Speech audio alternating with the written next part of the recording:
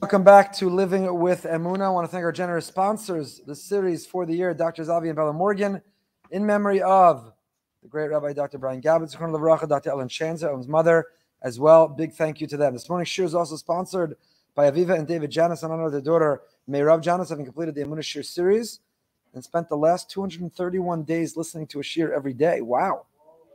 Wow. You get more than a sponsorship. I don't know what award, Meir Janis. We've got to send her something. That's amazing. 231 days in a row of having to listen to my voice. That's a lot of sleep. And by Dana Golani, in commemoration of her husband's Yurtzai, Baruch ben Eliezer, Brad Golani, we knew Brad well. The Shama should have an Aliyah. And also dedicate this morning to the Yurtzai tomorrow night of my grandmother, Ruth Aboff, Yentarachel Bas Shmuel, my beloved Bubby, my grandmother, after whom my daughter Racheli is named. Her neshama should have an aliyah as well. We miss her. Also want to dedicate our learning, which we are doing right now, to a new campaign. If you've not yet joined, you can take out your phone and do it right now, whether you're live or listening later. brsonline.org/1and1. Esti Moskowitz, daughter of our beloved Rabbi and Rebbetzin Moskowitz, young girl is very much in need of our tefillos. So we are davening and doing everything that we can in her merit. So we launched a campaign, 1and1, $1 a day of tzedakah and a minute a day of learning. The minute a day of learning, you join a WhatsApp group where a 60-second Dvar Torah is posted. All of us have $1 a day to give, and all of us have 60 seconds, a minute a day to give. And if we all do that 1and1 in her merit, please God, we can make a big difference for her and all those who are ill. So 1and1 campaign, $1 a day, a minute a day of learning. Many have already joined, but we need more. Go to brsonline.org/1, AND1. brsonline.org/1and1.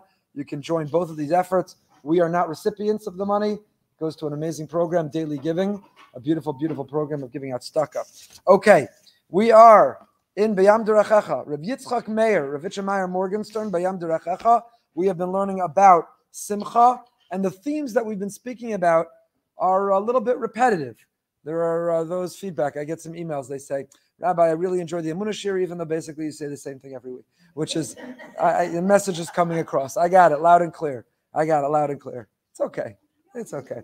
But the themes of Emunah, Bitachon, and Tveikus, number one, they are repetitive, redundant themes. Number two, when you get it down and you're perfect, then don't bother listening. Until then, every one of us need, you know what else is repetitive and redundant? Shmona Esrei, Shema.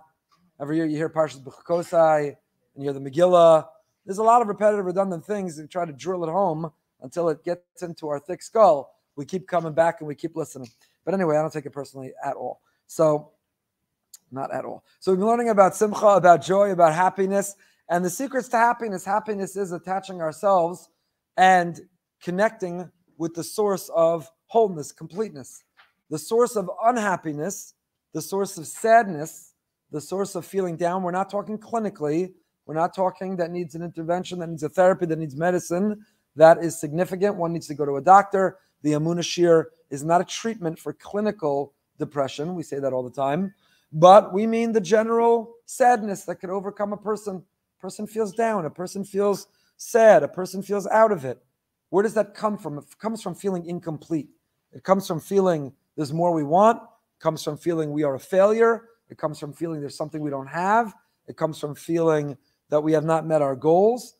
And therefore, by definition, we all wake up, we are incomplete. There are always things we don't have and we're not capable of being in control of.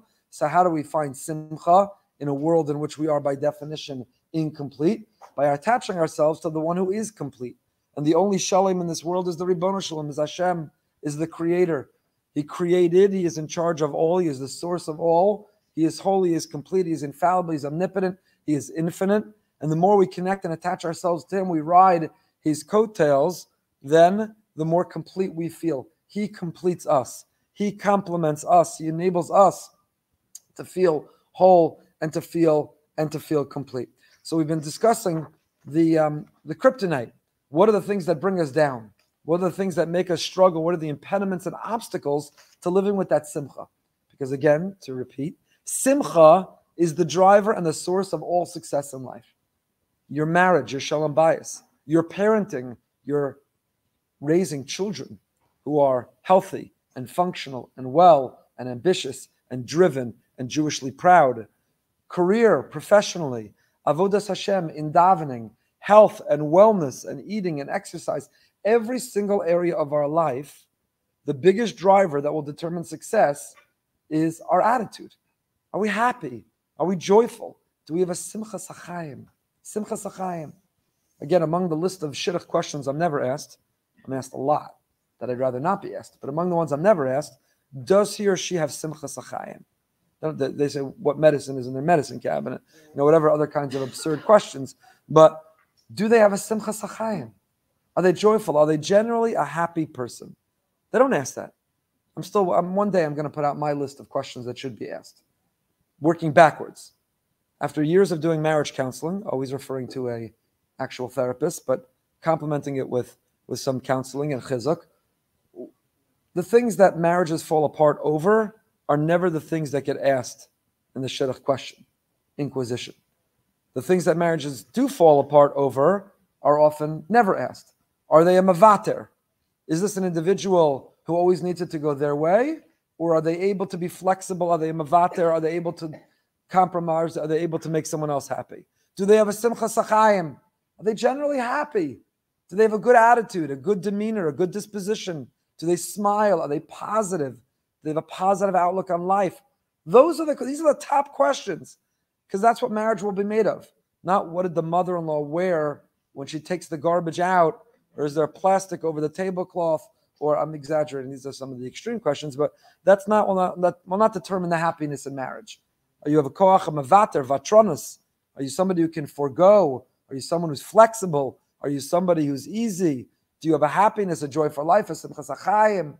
Right? These are the things that will determine the happiness and the success of marriage, but they also determine the success of everything. Simcha sachayim, a joy for life, a general positivity. There are people who are miserable and angry and upset and sad and depressed and jealous. That's all before they woke up in the morning. Before they open their eyes, they already have all those feelings. That is the default of their day. It's a bad day. Why? I'll find out. I don't know yet, but it's a bad day.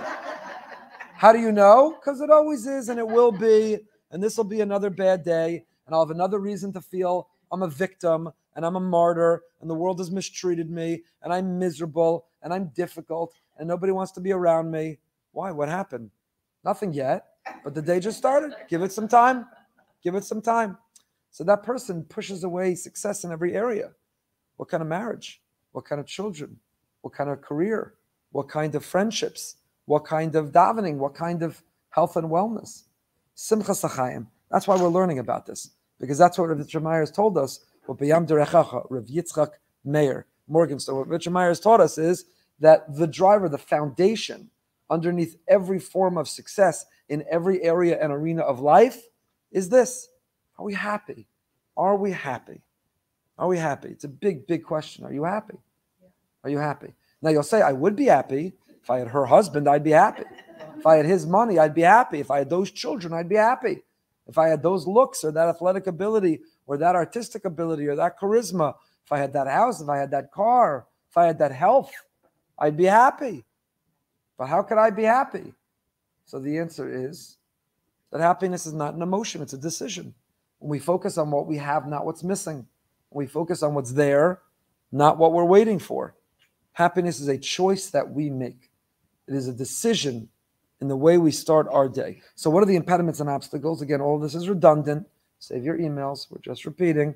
But it needs to seep in. It needs to seep in. So one of the biggest obstacles we spent a lot of time on until now, we'll pick it up from here. One of the biggest obstacles is that we don't find success. The Yetzer Hara gets us. The moment we're determined and we say, I'm going to work on this, and then we don't meet our goal, and we don't complete our ambition, then the Yetzer Hara says, you see, you're a failure. You see, you're nothing. You see, last week, I don't know why. Remember I said, you say, I want to lose 20 pounds. You only lost 17. So what does the Yetzer Hara do? It says, you might as well have the potato chips because you're a loser. You didn't lose 20 pounds. When really what you should say to yourself is, I'm going to celebrate every pound I lost. 17 pounds? That's 17 celebrations. Not with cake, but that's 17 celebrations. Every pound I lost, that's a simcha. Every pound I lost, what a simcha. Mazel tov. But the Yetzer Hara says, not the 17 you lost, the 3 you came up short. So you might as well quit. You might as well stop. And I got an email from someone who says, are you looking at my scale? How did you know? Someone says they're trying to lose 20 pounds. They were at 17. That day, 20. Where those numbers came from. Amazing. Everything is from Hashem. So the Yetzer Hara works without a big impediment. So we talked about last week having to celebrate small successes. Each pound you lose, feel pride and joy, and that will propel us forward rather than feel I'm a failure and then we fall off the wagon. Celebrate the small successes. So then I got an email from one of our listeners that I want to share with you. I was listening to Emunah share having dreams but making them realistic and doable. Our dear friends and neighbors, Rob and Sue Kolta, are commemorating the yurtzeit today of their beautiful son, Ozzy, who died in Meir. Last week was the first yurtzeit of the 45 victims of the tragedy in Meir. I sat with Sue that fateful Friday when people were still looking for her son. The realization was setting in that things did not look good. At some point, I commented that she was very composed. She said, we're doing everything we can. The rest is up to Hashem. During Shiva, Sue told endless beautiful stories about Ozzy's amazing midos, his diligence in Torah study, his natural inclination to do the right thing. She encouraged people to take on something small, not just for Ozzy's neshama, for all the 45 and for Am Yisrael. We can't let this be another tragedy and move on. If everyone who comes to this house this week and everyone who comes to every one of the 45 houses takes on one very small thing to improve, imagine what change we can make. We can bring the Geula. They made this their mission. They actually started a website and they coined the phrase MicroMitzvah. That's the website, MicroMitzvah.org. MicroMitzvahs are small things you commit to working on. They spent the last year trying to spread the message. You can read all about it on their site, Ozzy Foundation or MicroMitzvah.org to spread the message. Thanks again for the constant inspiration and the Emunah therapy. So important. Appreciate the boost. So MicroMitzvahs, and if you go to that website, you will see, first of all, there's a tracker of how many people have reported their MicroMitzvahs. 134 communities in 7 countries. 15,437 people have reported the MicroMitzvah that they took on. So first of all, how inspiring, how extraordinary, how remarkable that parents who suffered a horrific and terrible and tragic loss of a young child, abruptly, unexpectedly, tragically, who simply went to climb the mountain of Shimon Bar Yochai and never came home, they channeled that pain into promoting mitzvahs. But the whole thesis is micro-mitzvahs. Don't say I'm never speaking Lashon Hara again. Don't say I'm finishing all of Shas tomorrow. Don't say I'll never ever come late to shul again. I'll never not pay attention in the entire Shemona Esrei. Micro-mitzvah. A micro-mitzvah. Micro-mitzvah. That's caffeinate with kavana. Micro-mitzvah. Micro-mitzvah, right? First bracha of the day. Not 100 brachas of the day. Not even 10 brachas of the day. First bracha of the day, micro-mitzvah. It's very, very beautiful. You could register. You could go on. You could be inspired. But it's exactly, I'm grateful for this email. It is exactly what we're talking about. Celebrate the small success. Don't bite off more than you can chew. Micro mitzvahs, little micro successes, micro actions, micro celebrations, micro moments, because all of that will bring a simchas achayim. All of that brings on a joy and a zest for life and propels us to want to achieve more and more and more success. We're on page Kuf Nun Vav 156, continuing along this theme, the impediments of the obstacles, the things that rob us of our happiness and of our joy. Again, this one is a feeling of failure. I lost 17 pounds, not 20. That's amazing you lost 17 pounds. You know, I learned all of this. I didn't get to the end, but that's amazing. It's amazing. I had kavana for one bracha of Shemona Esrei, not the other 18. Okay, that's great. Build on it. Rotate. Which bracha? L'famim ha'yetzer hara machnis la'adam machshava shel atzvas ama shaya ba'avar u'me'orer lo tchushas hefsed. Everyone see where we are? Everyone agree this is what we're up to? I think this is what we're up to. Where do you think we're up to? Oh, you're right. Kuf Nun Ches. Turn the page. Kuf Nun Ches Vav. Correct. Nir lo she'eno matzliach klal yikanis lebittel. So what's the answer? When you feel like you're a failure, I'll put it even further. What happens when you are a failure? What happens when you fail miserably? When you flop? When you fall flat on your face? And every other word that starts with the letter F. F. What happens when you fail, when you flop? What happens? How can you not feel? How can you feel simchas achayim? Where's the positivity? Where's the focus? Where's the micro success? Where's the joy? You said you were going to lose weight, and you're heavier than you were. You said you were going to exercise, and you haven't moved an iota. You said you were going to learn, and you fell off the wagon. What happened? You were going to count the days, how many days in a row you can go without complaining. And the answer was -1. How many days in a row you could go without getting angry, losing your cool, responding with anger? The answer was -5. You're a failure. You flop. What do you do? Yitzhahara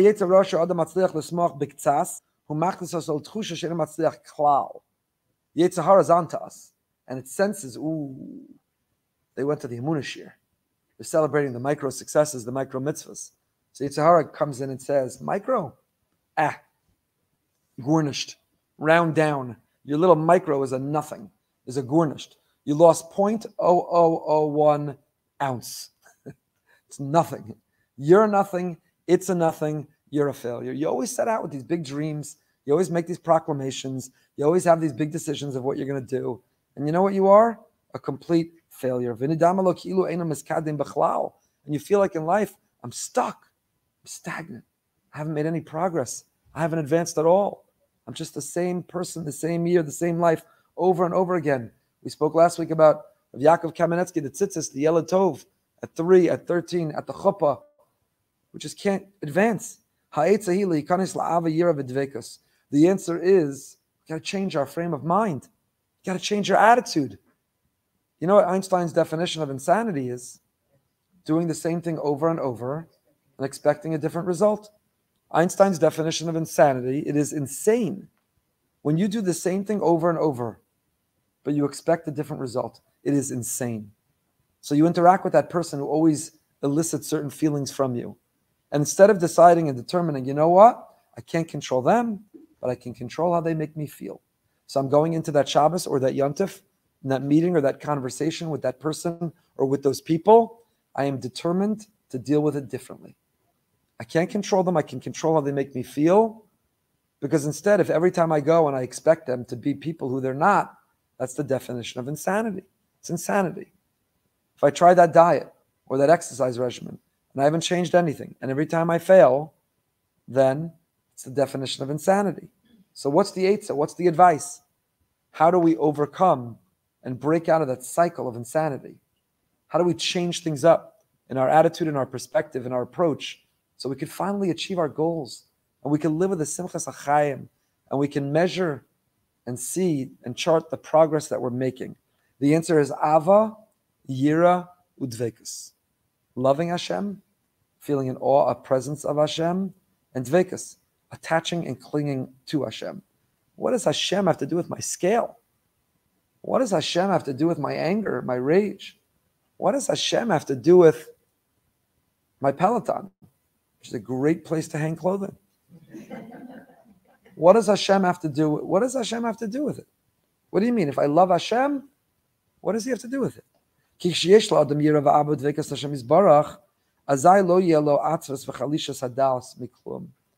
Because when you really attach yourself and you feel the presence of Hashem in your life, when you love Him and when you feel awe of Him, that this whole world is Him, and when you cling and attach ourselves to Him, our fate is connected to Him, we glue ourselves to Him, then we realize there's no room for sadness. There's no room for yesh, for hopelessness, or despondency, or chalisha sadas. Chalisha sadas literally means a weakening of the mind. Don't give up. Don't despair. Don't become hopeless. Don't feel helpless. But realize He's there. He's the greatest trainer. He's the greatest nutritionist. He's the greatest coach. He's the greatest manager. And so as long as we attach ourselves to Him, we have a tomorrow. We have hope. We have promise. Our best is yet to come. Every time a Jew sees that I have hopelessness and despair, that I become weak in my determination and my will, the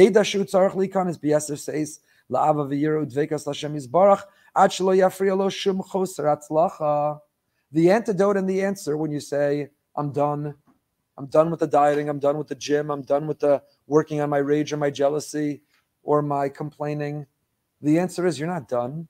You got to listen to the Emunah shir 231 days in a row. You got to listen to, you got to read, you got to learn, you got to listen, you got to live with Emunah and Dvekas. Why? Why is that the antidote? Why does that help? The reason that helps is the following.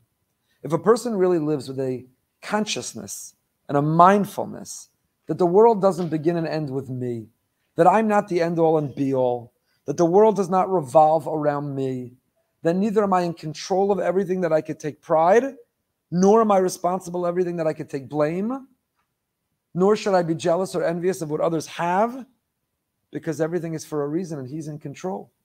Bittul. What is the word bittul? We discussed this at length. We've studied this in the past. Bittul means to submit and surrender. Surrender. There's a reason that in recovery, in the 12-step program, one of the steps is to submit to a higher power. Surrender. Let go, let God. Every one of us is in the program. Just many of us don't know it. Every one of us has an addiction. Just some of them society puts a stigma on, and others are sold in bulk at Costco. I'm saying, if you can't help but go to Town Center Mall, you're addicted to shopping, it's an addiction. If you don't have boundaries between work and life, and you're working beyond those boundaries, you're addicted to work. I'll tell you a little secret. You can even be, this may not be the worst addiction, but you could be addicted to exercise. Everything is subject to being an addiction. When you act compulsively, when you're drawn compulsively to do something that goes against what you claim you want to or believe you should be doing, that's the definition of an addiction. So some society puts a stigma on, but we're all struggling. And what's the answer? What's the way out for all of us? Some, by the way, are addicted to rage, to outrage. It's a whole separate topic. I'm going to write an article about it one day. Ours is a generation of outrage. We are addicted to outrage. Everyone's competing who could be more outraged, who could have more outrage over everything going on in the world. Some things, what happened yesterday in Texas, deserves our outrage. Whatever side you're on, whatever little letters next to your name and how you vote, there are common sense things that we can all agree have to be done. There are things worthy of our outrage, but we can't be addicted to outrage. Outrage can't be how you wake up in the morning. I'm outraged about what? I don't know yet. I'm going to find out. Turn on my email. I'm going to turn on the TV. I'm going to follow what's going on. I'm going to find what I should be outraged about today. Everything is an addiction. Whatever addiction, people are addicted to complaining, addicted to jealousy, addicted to sadness. They're addicted to beating themselves up. So what's the answer to all of them? Bittul. Bittul. Long before there were 12 steps, long before there were meetings, there was Torah. And Torah told us long ago that the answer, the secret in life is to submit and to surrender. To say, Hashem, you are the higher power. I submit and I surrender to you. I'm going to work and toil as if it's all up to me, but in the end of the day, I submit and surrender knowing it's all up to you. When I work, I do it like it's all up to me. But at the end, I let go and I let God, not like, but because it is all up to you. Hashem, I'm the passenger, you're the driver. I drive all day long. I think I'm in charge. I'm in control. I work. I advance. I take initiative. But at the end of the day, I realize that, I'm just holding the pretend wheel. You're the one with the real wheel. Yeah, I think I'm turning this wheel all day long. My wheel's pretend. It's not actually attached to anything. I have to work on my wheel for things to come. But if I really look under the hood, my wheel is not even connected to anything. It's your wheel that's really driving us where we're going. You're in charge. You're in control. I submit. I surrender. Now, this is big. Listen carefully. So you know what that means? Then you're able to say, I didn't fulfill my goal. I didn't reach my resolution. I didn't accomplish what I set out to do, what I promised, what I declared, what I stated would be done. So do I beat myself up? Am I a gornished and a nothing? Am I an oisvarf and a failure? Do I enter a state of sadness and depression? Do I not bother trying anymore because I'm so incapable and pathetic? That's not what a Yid believes. You know what we believe? Hashem, I'm going to sit and study. I'm going to understand where I went wrong. But you know what? I wasn't meant to succeed. Because you're in charge and you're in control. And if I was, I would have. And if I didn't, it's because it wasn't meant to be. So I am submitting and I am surrendering to you. Help me understand why. Why was it not meant to be this time? And what am I meant to do now?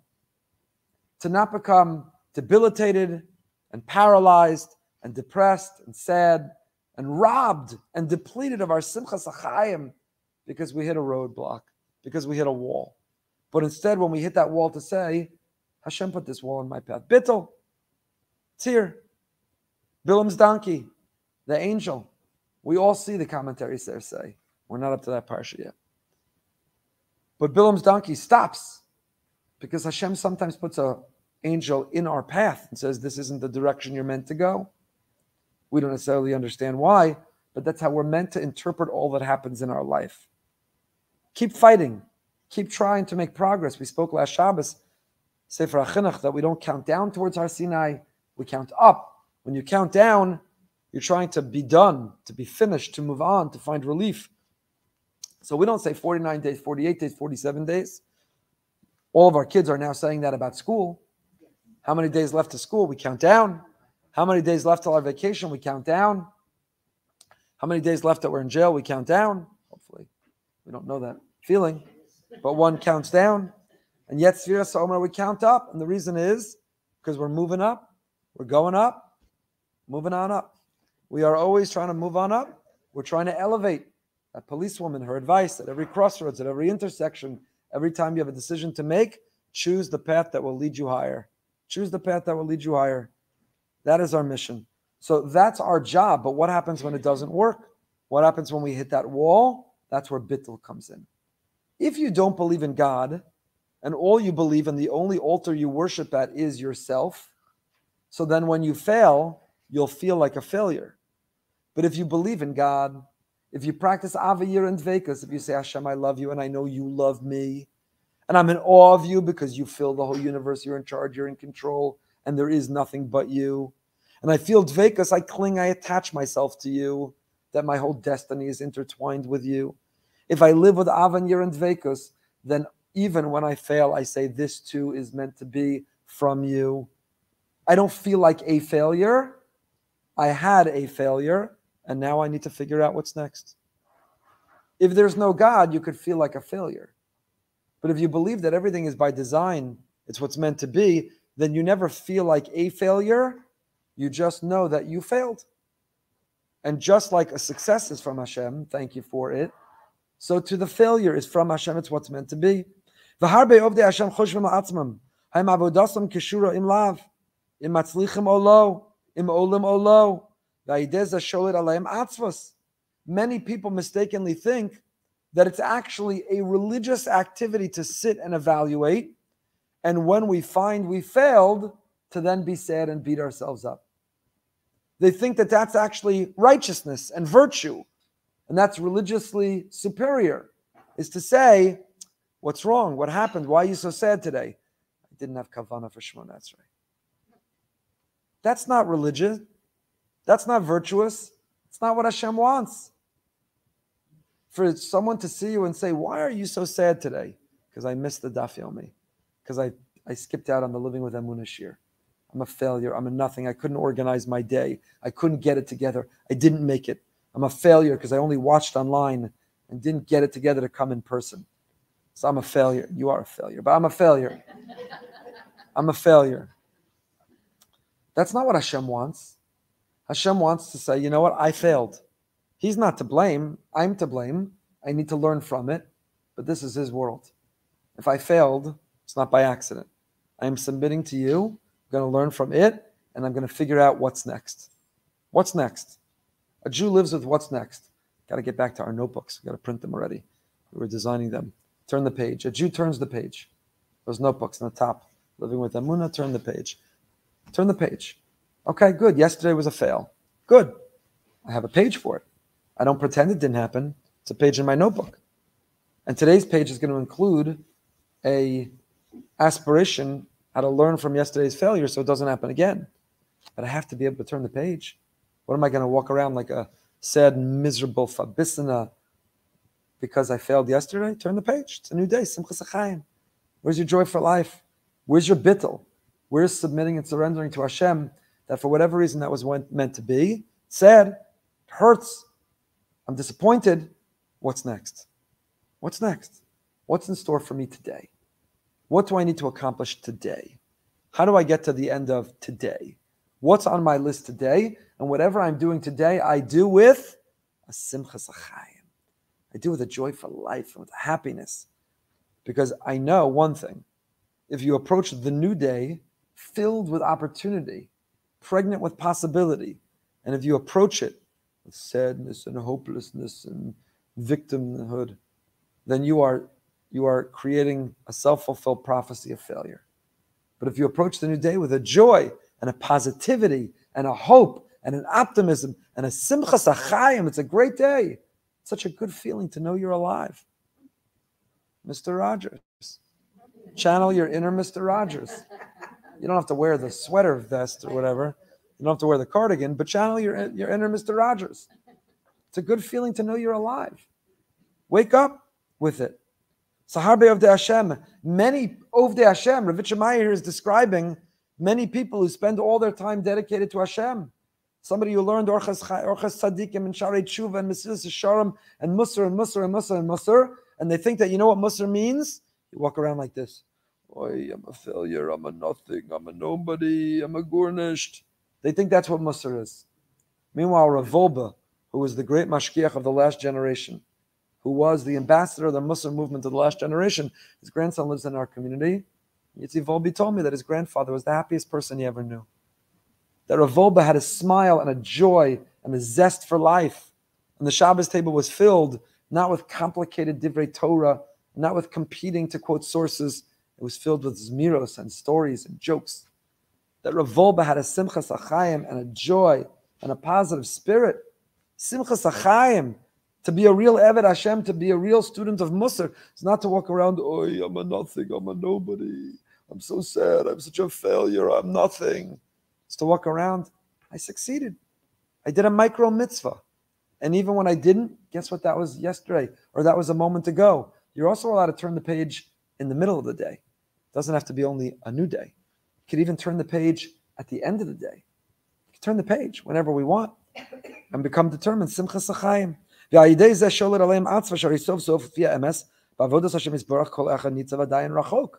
Meaning, if we look and evaluate where we really are, every one of us is a reason to be sad. Every one of us is a reason to be sad.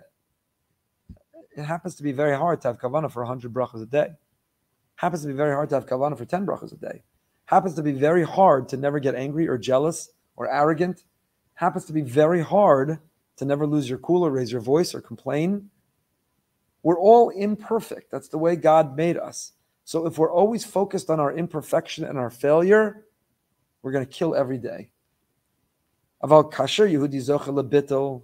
When a Jew merits, when a Jew rises to the level, when a Jew practices bittel, when we submit and when we surrender and when we say, Hashem, I'm going to work and I'm going to try, I'm going to take responsibility and accountability. But in the end of the day, you're in charge, you're in control. You're the one who determines the way it's meant to be. And therefore you see the light of Hashem shining in everything. You see the presence of Hashem not only in every success, there is a presence of Hashem in every failure. Hashem, you're so big, you're so great, you're so broad, you're so ever present.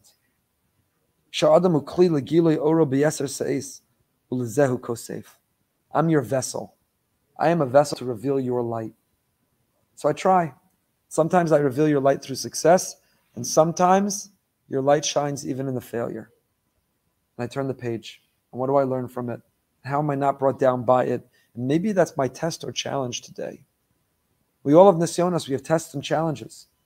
We have who we're meant to be that day. Chobas ha'adam ba'olamo.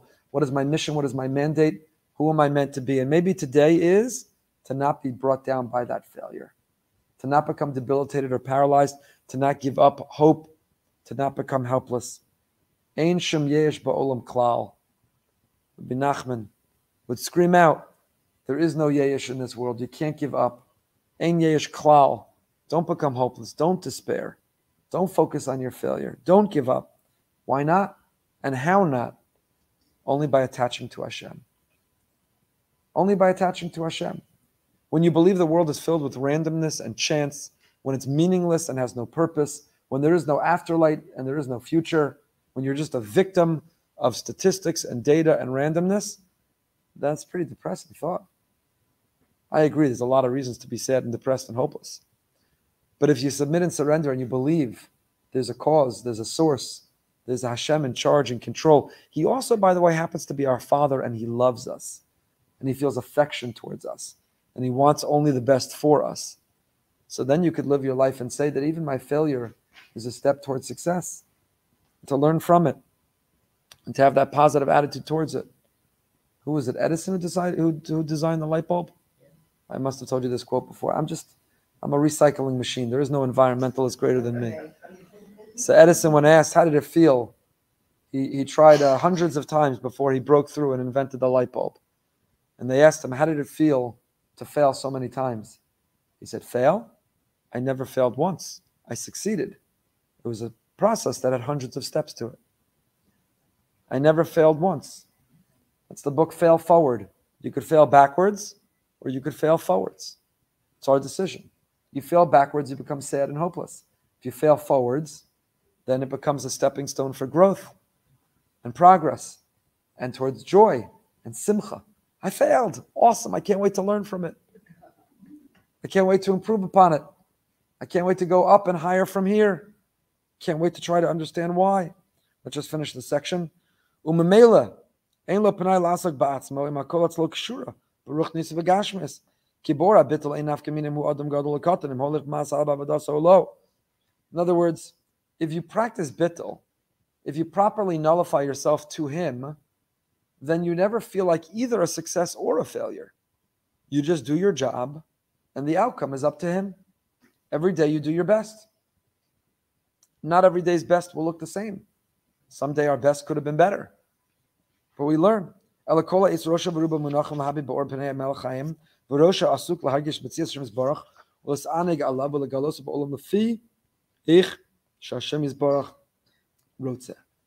the vessel, the prism through which Hashem shines in this world. We are to bring his light to this world, and we do it in the way that he wants. Sometimes it's a bright, clear, beautiful day, and the sunlight is refracted with no obstacle. And other times it's cloudy and it's overcast and it's miserable. There are cities and states and countries where it's like that most of the year. And HaKadosh Baruch Hu is choosing to have it be blocked. And the same is true with us as his vessel. We have to work and we have to try and we have to have ambition, we have to have drive. And we also have to evaluate. You can't live carefree, says Rabbi Yitzchak. Well, if it's all from Hashem and everything is by design, then I'm never going to think about what went right and what went wrong. I'm never going to evaluate or reflect or introspect. I'm just going to grip it and rip it in life. That's also wrong. You need bittul before and after. The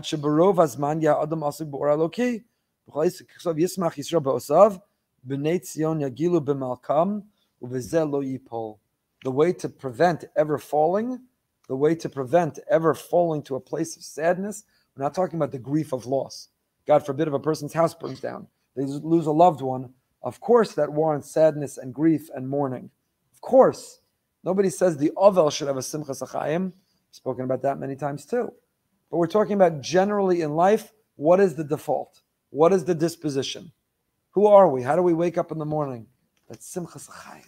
MicroMitzvahs, MicroSuccesses. Join us tonight at 9 p.m. We're going behind the bima with Rabbi Mark Wilds, the founder of Manhattan Jewish Experience, MJE, State of Outreach in America Today. Do we have a future? Do we have hope? It's at 9 p.m. tonight. Until next time, with great Simchas Achayim, with great joy for life. Stay happy, stay healthy, and stay holy.